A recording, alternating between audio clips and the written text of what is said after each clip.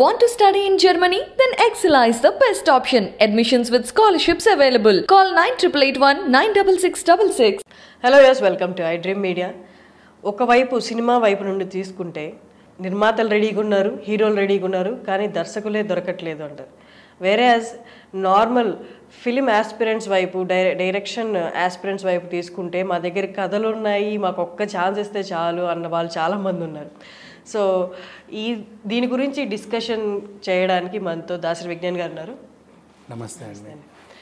మనం ఒక ఆర్టికల్ అయితే రిలీజ్ అయింది. ఆర్టికల్లో ఏం చెప్తున్నారంటే పెద్ద పెద్ద హీరోలందరూ మా దగ్గర ప్రొడ్యూస్ చేయడానికి ప్రొడ్యూసర్లు ఉన్నారు, యాజ్ హీరో మేము అవైలబుల్లో ఉన్నాం, బట్ చక్కటి కథ మాకు సెట్ అయ్యే కథ మేము చేయగలిగిన కథ దర్శకులే లేరు మా దగ్గర అంట. వేరేజ్ అదర్ వైపు తీసుకుంటే చాలామంది ఫిలిం ఆస్పిరెంట్స్, డైరెక్షన్ చేయాలన్న ఆస్పిరెంట్స్, డైరెక్టర్ అవ్వాలన్న ఆస్పిరెంట్స్ ఏమో మన కృష్ణానగర్ నుండి మొదలు పెడితే వాళ్ళ స్వస్థలాల్లో ఉన్న వాళ్ళు కూడా వేలల్లో ఉన్నారు. ఈ రెండు చాలా కాంట్రాస్ట్గా ఉంది. అసలు ఏం జరుగుతుంది? వీళ్ళు రెడీగా ఉన్నారు, వాళ్ళు రెడీగా ఉన్నారు, సింక్ అవ్వట్లేదు మధ్యలో. ఇక్కడే ఉంది యాక్చువల్లీ, మాకు సెట్ అయ్యే కథ దొరకట్లేదు. Because you are not a actor, then how can you become an actor? నీకు సెట్ అయ్యే కథ అంటే కథ ఎలాంటి కథ అయినా నువ్వు అందులో పర్ఫామ్ చేయగలిగితే you will be an actor. నిన్ను నువ్వు హీరోగా అనుకుంటున్నావు కాబట్టి నీకు కథలు లేవు. నిన్ను నువ్వు ఒక యాక్టర్గా అనుకుంటే నీకు బోల్డ్ కథలు, అంతే. సో ఇది జరిగేది. హీరో అనే పదం వచ్చిందంటే వీళ్ళకి కథలు ఉండవు. ఎందుకంటే ఆయన నిలబెట్టడానికి 100 ఉండాలి. ఇప్పుడు ఫర్ ఎగ్జాంపుల్ సూర్య కూడా హీరోనే కదా వీళ్ళందరితో పాటు. మరి ఆయనకి ఎందుకు కథలు దొరుకుతున్నాయి, వీళ్ళకి ఎందుకు దొరకట్లేదు? జేబీఎంలో లాయర్గా నటించాడు, అఫ్ కోర్స్ అందులో హీరోయిజం ఎలా ఎలివేట్ చేయాలో అలా ఎలివేట్ చేశాడు. కథ అంతా ఇంపార్టెన్స్ అంతా ఆ అమ్మాయికి, ప్రెగ్నెంట్ అమ్మాయికి వాళ్ళకు ఉన్నప్పటికీ కూడా సూర్య గారు హైలైట్ అయ్యారా? ఆకాశమే హద్దురలో కూడా సూర్య హైలైట్ అయ్యాడా? అంతే కదా. సింగంలోనూ హీరోయిజం చూపించాడుగా. అంటే తనను తాను యాక్టర్గా అనుకున్నాడు కాబట్టి తనకు బోల్డ్ కథలు వస్తున్నాయి, అంతే. అండ్ మళ్ళీ అలాగే విక్రమ్కి కథలు దొరుకుతున్నాయి, అందరికీ దొరుకుతున్నాయి. మరి మీకే ఎందుకు దొరకట్లేదు కథలు? నానికి దొరుకుతున్నాయి కథలు, తను చేసుకుంటున్నాడుగా సినిమా తర్వాత సినిమా, సినిమా తర్వాత సినిమా. వీళ్ళందరికీ ఏంటంటే వీళ్ళకు ఒక ఇమేజ్ ఏర్పడింది అనే భ్రమలో బతుకుతున్నారు. ఆ ఇమేజ్ నిలబెట్టడానికి ఏదో కావాలన్న ఇంకో భ్రమలో బ్రతుకుతున్నారు. ఈ భ్రమకి మధ్యలో ఉండే ఒక కన్ఫ్యూజన్లో లీడ్ చేసుకుంటూ ఏ సినిమా ఒప్పుకోవాలో ఏ సినిమా ఒప్పుకోదో తెలియట్లా. ఇప్పుడు ఫర్ ఎగ్జాంపుల్ దీనికి మంచి ఎగ్జాంపుల్ రాజమౌళి గారు. ఆయన మర్యాద రావడం చిన్న సినిమా, అంతకుముందు పెద్ద సినిమా తీశాడు, ఆ తర్వాత పెద్ద సినిమా తీశాడు. యాజ్ ఎ డైరెక్టర్ నేను అన్నీ చేయాలి కాబట్టి అది కూడా చేశాడు. అలాగే ఇంకో సినిమాకి వెనుకుండా నడిపించాడు రాజన్నకి, డైరెక్షన్లో సపోర్ట్ ఇస్తూ. People can do anything because is a director కాబట్టి తను అన్నీ చేయగలిగాడు, చేశాడు. ఇది ఇలా ఉంటే బాగుండు, ఇలా ఉంటే బాగుండు అని. ఇప్పుడు నాని ఉన్నాడు, ఒక సినిమాలో క్రికెటర్, ఇంకో సినిమాలో తండ్రిగా నటించాడు, ఇంకో సినిమాలో యంగ్గా నటించాడు, తనకు తను మేక్ ఓవర్ చేసుకుంది. దసరాలో మాస్. ఇప్పుడు సేమ్ అదే పందాలోకి వెళ్తే అల్లు అర్జున్ కూడా అఫ్కోర్స్ స్టార్టింగ్ నుంచి తను మేక్ ఓవర్లో డిఫరెన్స్ చూపిస్తూ ఇప్పుడు పుష్పలో నుంచి పూర్తిగా యాక్టర్గా మారిపోయాడు. అండ్ అలాగే చూసుకుంటే అండ్ ఇప్పుడు ప్రభాస్ గారు ఉన్నారు ఫర్ ఎగ్జాంపుల్. ఆయన ఇప్పుడు తనకు కూడా కథలు దొరుకుతున్నాయి, కథలు లేవని ఏం లేదు. పెద్ద పెద్ద ఎంచుకునే డైరెక్టర్స్ అండ్ వాళ్ళ దగ్గర ఉన్న స్క్రిప్ట్స్ ఆయన పందాలు ఆయన వెళ్తున్నాడు. ఎన్టీఆర్ గారు, ఆయనకు కూడా కథలు ఉన్నాయి, బోల్డ్ కథలు ఉన్నాయి. బికాజ్ తను నటుడిగా అనుకున్నాడు కాబట్టి జైలవకుశ కూడా చేశాడు. అందులో 3 వేరియంట్స్, ఎన్ని రకాల. తను విలన్గా చేసుకున్నాడు. అంటే నేను విలన్గా చేస్తే ఆడియన్స్ ఒప్పుకోరు అనే థాట్ నీకు ఎప్పుడు వస్తుంది అంటే నిన్ను నువ్వు హీరోగా అనుకున్నప్పుడు, నిన్ను నువ్వు నటుడిగా అనుకున్నప్పుడు నువ్వు ఏం చేసినా ఆడియన్స్ యాక్సెప్ట్ చేస్తారు. ఆ బ్లడ్ లాంటిది పెద్ద ఎన్టీఆర్ గారు ఓ సినిమాలోనే నేను కొడుకుగా చేశాడు, వెంటనే తండ్రిగా చేశాడు, తర్వాత తర్వాత కుంటోడ్లా చేశాడు, పొలం దున్నేవాడిలా చేశాడు, పెద్ద రిచ్గా చేశాడు, అన్నీ చేశాడు, అన్ని పాత్రలు. కానీ ఇక్కడ ఏంటంటే ఈ సినిమాలో రిచ్గా కనపడ్డ హీరో ఇప్పుడు ఫర్ ఎగ్జాంపుల్ మహేష్ బాబు పొలం దున్నితే వీళ్ళు ఒప్పుకోరండి. వాళ్ళు ఒప్పుకోరు అని డైరెక్టర్లు వాళ్ళు ఒప్పుకోరు అన్న భ్రమలో డైరెక్టర్లు ఏం చేస్తారు, అది ఇవ్వరు.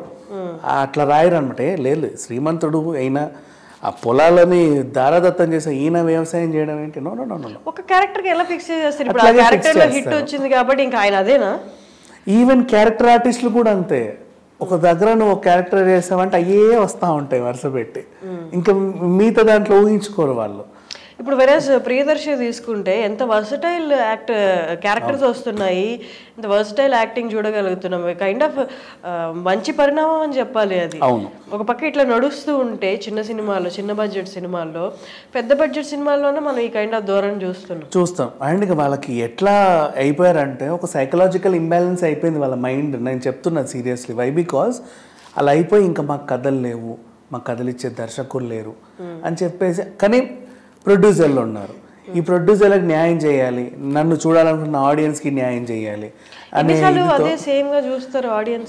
చూసి ఏం చేస్తున్నారంటే వేరే వేరే కథలు తీసుకుంటున్నారు, ఇంకా రీమేక్లు అన్నీ.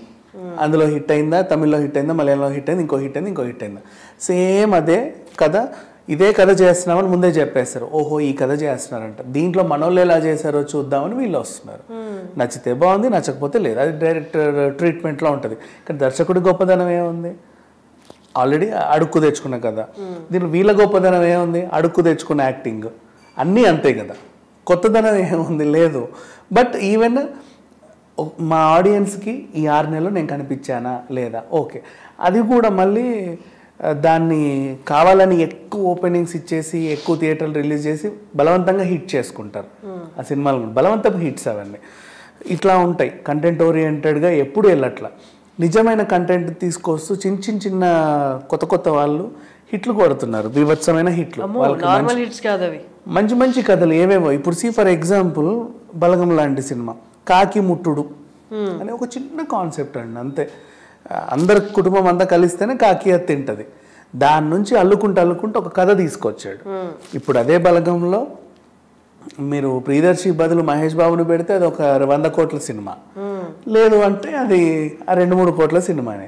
బట్ కంటెంట్ అయితే రీచ్ అయింది కదా, అవార్డుల మీద అవార్డులు గెలుస్తుంది, ఇంటర్నేషనల్ అప్రిషియేషన్స్ వస్తున్నాయి. వీళ్ళకి ఇవన్నీ అవసరంలా. వీళ్ళు ఏంటంటే ఒక హీరోలా నిలబడాలి, బరువు కావాలి. ఆ బరువుతో వీళ్ళు కూడా వాళ్ళలాగే ట్రాన్స్ఫార్మ్ అయిపోతున్నారు. సైకలాజికల్గా ఒక డిజార్డర్కి లోన్ అవుతున్నారు. దీంట్లో ఒక బెస్ట్ ఎగ్జాంపుల్ నేను ఇచ్చే ఒక హీరో పవన్ కళ్యాణ్. ఈయన బాలు బంగారం అరౌండ్ సినిమా, దానికి పనిచేసిన అసిస్టెంట్ డైరెక్టర్ నాకు చెప్పాడు ఈ సీన్ అంతా కూడా. ఏం జరిగిందంటే వీళ్ళ షూట్కి ఒక రోజు వెళ్ళారు, అంటే ఆ రోజే వీళ్ళు వెళ్ళారు అక్కడికి. వెళ్తే పెద్ద సెట్, అందరూ ఉన్నారు. ఒక 500 మంది ఫైటర్లు, వీళ్ళు జూనియర్ ఆర్టిస్టులు అన్నీ ఉన్నాయి. కెమెరా రెడీగా ఉంది, సెటప్ ఉంది, అంత బాగుంది. క్యారీవ్యాన్లో సార్ ఉన్నారేమో, మరి దిగుతారేమో అని చూస్తున్నారు. గంట అయింది, 2 గంటలైంది, ఆయన రావట్లే. ఏంటి ఆయన రావట్లేదు, ఏమన్నా ఎవరితోన్నా మీటింగ్లో ఉన్నారంటే అసలు ఆయన లేరు లోపల. అదేంటి ఆయన లోపల లేకపోవడం అంటే ఇవాళ రాలేదు. అయ్యో మరి ఇదంతా వేస్ట్ కదా అంటే, ఇలా మేము 3 రోజుల నుంచి వెయిట్ చేస్తున్నాము, బాబు గారు ఇంకా రాలేదు.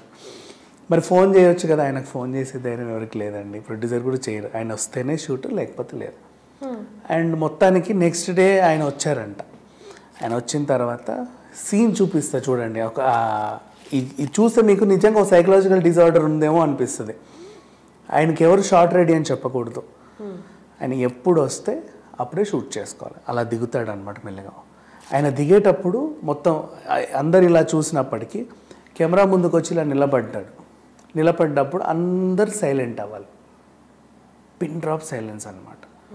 సీన్ ఏంటో కూడా ఆయనకు తెలియదు. ఇట్లా వచ్చి ఇలా నిలబడతాడు. తర్వాత ఆ సీన్ ఏదో చూసుకొని ఇట్లా అంటే రెడీ అనమాట. ఆయన యాక్ట్ చేస్తే ఇక వీళ్ళు దాన్ని తీసుకొని తరించాలి. ఇప్పుడు ఇది సైకలాజికల్ డిసార్డరే కదా. అంటే తాను ఒక హీరోలాగా నేను హీరోని అయిపోయి అలా అయిపోయాడు మనిషి. నాట్ ఓన్లీ హిమ్, ఇంకా అవుతున్నారు కూడా. అండ్ నెక్స్ట్ ఇంకో విషయం, రామ్ చరణ్ తేజ గురించి మాట్లాడితే, ఆస్కార్ నీకు వచ్చిందా? కాదు కదా. ఎవరికి వచ్చింది? మ్యూజిక్ డైరెక్టర్కి, ఆ సింగర్కి వచ్చింది. గోల్డెన్ గ్లోబల్ అవార్డు నీకు వచ్చిందా? రాలా. అది కూడా కీరవాణికి వచ్చింది. ఇటు ఆస్కార్, ఇటు గోల్డెన్ గ్లోబ్ పెట్టుకొని ఇలా ఒక ఫోటో దిగాడు. అది ఇంటర్నేషనల్ మీడియా అన్నిటికీ సప్లై చేశాడు. నెక్స్ట్ అది పట్టుకొని వెళ్ళి ఊరంతా ఊరేగించి వచ్చాడు. అంటే ఆఫ్టర్ ఆల్ అది మన మూవీ కదా, ఎప్పుడు చాలా ఏళ్ళ తర్వాత ఇప్పటివరకు రానిది కదా. అండ్ నెక్స్ట్ పని కట్టుకొని అందరినీ కలవడం, అందరిని ఏదో చేయడం, అంటే వాళ్ళని వాళ్ళు ఎలివేట్ చేసుకోవడానికి కష్టపడుతున్నారు. ఎలివేట్ అయిన తర్వాత దాన్ని బ్యాలెన్స్ చేసుకోవడానికి కష్టపడుతున్నారు. బ్యాలెన్స్ అయిన తర్వాత దాన్ని నెక్స్ట్ లెవెల్కి తీసుకెళ్ళడానికి, కంటిన్యూ చేయడానికి కష్టపడుతున్నారు.